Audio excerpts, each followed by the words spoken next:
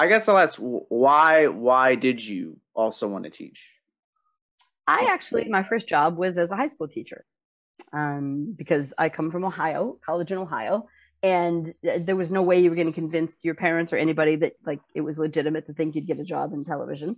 So I had to get a real, like get a degree in something real. So it was in high school, and I taught literature and things like that for a couple of years until I could make the move to California. And I could make it because you could teach in Ohio, you could teach here. So I could get a long distance job as a teacher, which gave me a financial way to make a move like that.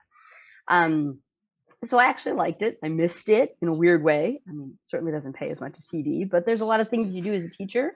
Um, there are skills you have, and a lot of that translates into writing in that and pitching, because pitching is like I'm giving a lecture and explaining an idea to you to make you love it so much you'll pay me to do it.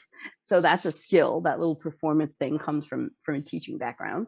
And I also think that television, particularly because it's well was free, and even if your parents are paying for it, essentially is free, as opposed to movies you have to fork over $20 to go see them. So television is like this giant podium that a teacher would stand at and lecture.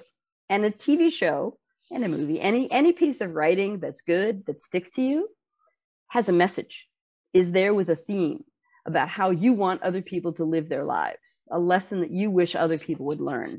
So really, writing is like being a teacher on steroids.